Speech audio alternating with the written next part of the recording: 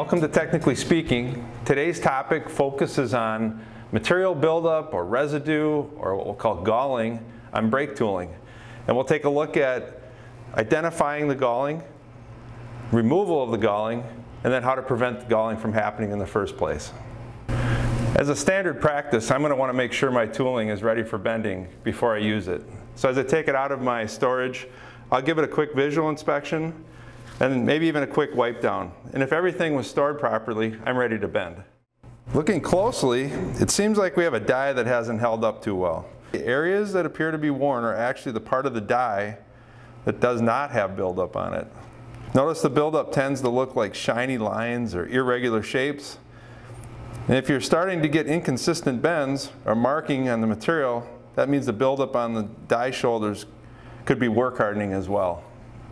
Okay, so we have buildup on the shoulder of the die. We've determined that, and we want to remove that from the die. So a common way would be to use an abrasive pad. The white is actually a non-abrasive pad, and the maroon is actually a very fine abrasive pad. And we could use either one of these. I'd probably start with the white. As long as it works, why not? Anything too heavy is going to probably start changing the dimensions of your die, and you really don't want that. You just want to remove the debris. So let's take a look at a second scenario. This one isn't quite as severe. We don't have the buildup and the marking that's happening on the material yet. It doesn't look like a bad die.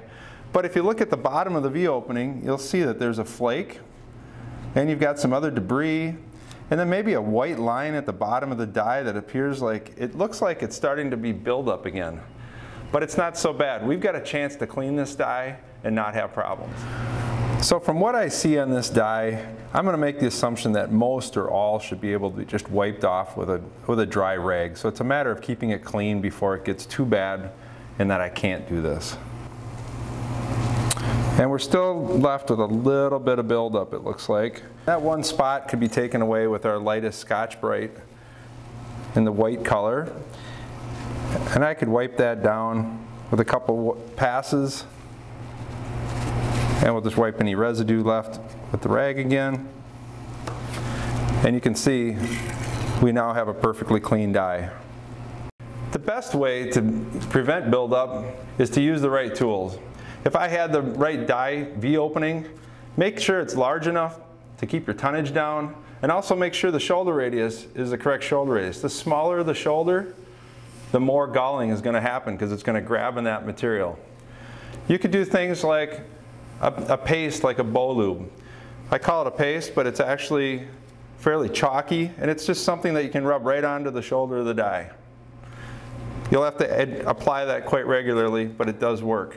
Another thing you could use is some sort of drape, a urethane drape or a cloth drape. I brought the cloth because it's very tough and it tends to slide off of this rather than building up. But you'll still need to keep the drape on the die, of course. And another idea might be to take a V opening. These have been made in urethane for years, but more commonly now you might be able to control the material to be something much more durable in a printed material. And I can just take this, make it match the V opening that I already have in my shop, put it right over the top. So we focused on the die today and removing that galvanneal buildup from the shoulders because it's more common. You're going to have more problems with the die and buildup than you will the punch. But don't ignore your punch. The punch will also be coming in contact and it'll get buildup, and you're going to want to keep those clean as well. So hopefully you learned a little something about a very common problem in most shops. If you like what you saw today, please subscribe or like us. If you have any ideas for future videos and topics, please email us to the email that you see on the screen. And technically speaking, now you know.